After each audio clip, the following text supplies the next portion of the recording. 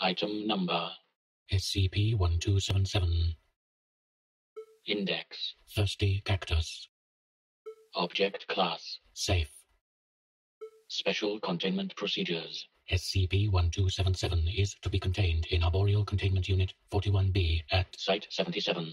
Personnel assigned to care for SCP-1277 are to be issued sound-dampening headgear. This headgear is to be worn at all times while in SCP-1277's presence. SCP-1277-1 is to be monitored via the use of a closed-circuit surveillance system located in Containment Unit 41B. Any jumps made by SCP-1277-1 are to be logged by security personnel. Description: SCP-1277 is an adult Carnegie giganta, commonly known as the saguaro cactus. SCP-1277 has a height of 3.7 meters and weighs approximately 37 kilograms. SCP-1277 requires the same level of maintenance and care as a normal Carnegie gigantea. SCP-1277-1 is a male human skeleton, 1.4 meters tall and weighing 12 kilograms. It does not appear to suffer from degradation due to time or exposure. SCP-1277-1 is constantly located approximately 15 meters away from SCP-1277.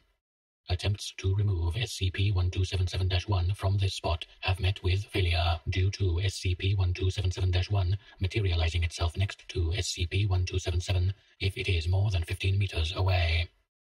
SCP-1277's anomalous effect will manifest itself any time a being capable of communicating in American English moves to a point within 15 meters of SCP-1277-1. If this criterion is met, SCP-1277 will begin to emit vocalizations. It is unknown how SCP-1277 is able to produce these vocalizations, as they do not have an apparent source of origin within the object.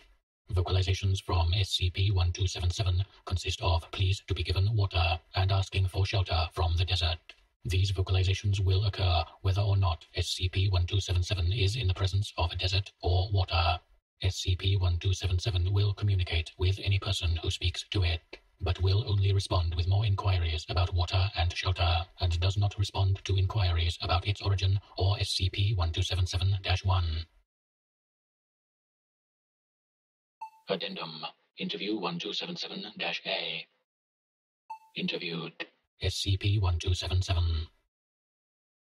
Interviewer: Dr. Leipzig. Forward: This interview was conducted during SCP-1277's initial containment processing. Begin log. Dr. Leipzig. Can you tell me where you come from? SCP-1277. So thirsty. Water. Do you have any water? I'm very thirsty, and it's so dry here. I just want some water. We have already provided you with water. Can you please tell us more about your origin?